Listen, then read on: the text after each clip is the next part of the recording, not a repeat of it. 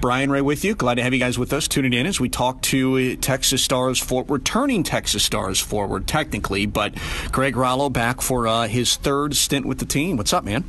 Not too much. Pretty excited. It sounded like you were excited when you and I talked prior, but first of all, how did all this come about? You spent last season in Germany, and now you're going to be back for your third stint with the Texas Stars. So when did the conversation with Scott White take place, and sort of how did this all happen? It's a good question. It's just kind of everything, I guess, might have been meant to be. I was kind of searching through Europe, and nothing that really caught my eye was coming up or that fit my family and what I was looking for. It takes a pretty right situation to take 3 kids and my wife over to Europe. So the places that were kind of come and calling wasn't really a fit for us. So I decided to give Whitey a call and just say hi, how's it going, and kind of see if there was a spot for me this year. And he just mentioned that there might have been a chance. He just needed a couple weeks to kind of talk things over, and then throughout those couple weeks we had a couple really good conversations. I kind of told him what I was looking for, he told me what he was looking for, and it ended up matching pretty well. Between Scott White and Derek Laxdal, they're really familiar with your body of work, given your history with this organization and then your time in the ECHL. But what role did Scott White talk to you about with this upcoming season of the Texas Stars? Because every team is different. You know that as well as anybody.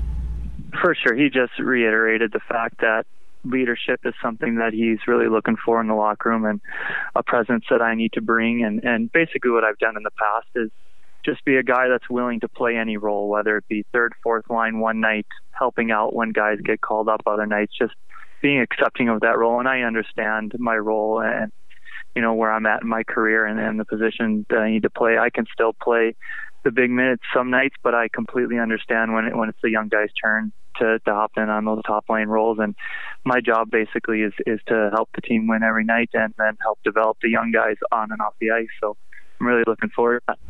Have you taken a look at some of the signings that Dallas made when free agency kicked in at the start of July, and just kind of what kind of roster you're walking into, or have you yet to begin that research process? Oh, for sure. I every year, July 1st is always a fun time. This year it was a fun time for me because I kind of had an idea that I might have a job on July 1st, so that was nice. I didn't have the stress of years previous waiting to second, third week in July to find out where I was going. But yeah, of course, I followed Dallas last year also. I have a lot of the young guys were my close friends when I was there, so to see a lot of them get called up last year and play in the NHL was really, really cool, and following their careers was a lot of fun. And then there's obviously a lot of new young guys coming in that I don't know and I don't know much about. So I'm excited to kind of meet them and, you know, hopefully build the relationships that I had with them, or build with them what I had in the past with the other young guys. When you look at this roster, though, and how it potentially could fill out, you know Mo, you know Matt Mangine, Andrew Bodnerchuk's here, you know Mike McKenna from a number of years ago, going back to your junior hockey days. But what is that like for you, knowing that this is going to be a little heavier veteran roster than what you might have seen 2 out of the last 3 years when you were here with the Stars? For sure.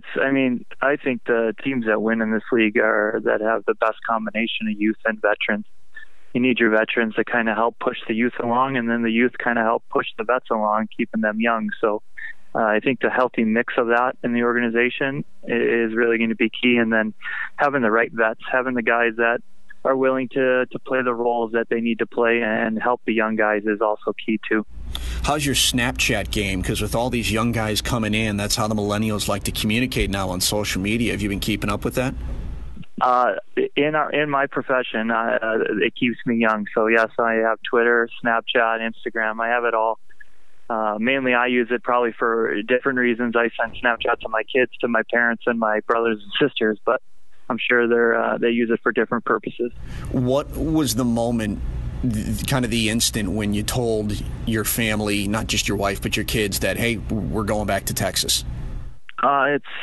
It was so hard to explain, especially to my oldest, that we were leaving and then that we were not coming back to Texas. And then just to have this chance to tell my wife and my kids that, we're going to go back to a place that they really loved and were really familiar with. And my daughters, they have friends that they made over the years there, so they were just ecstatic.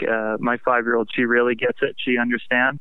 A lot of times in Germany last year, she'd be like, "Daddy, are we going back to Texas now?" And I'd be like, "I don't think so, honey. I think we're going to stay in Germany for the rest of the year." But so it was a pretty special moment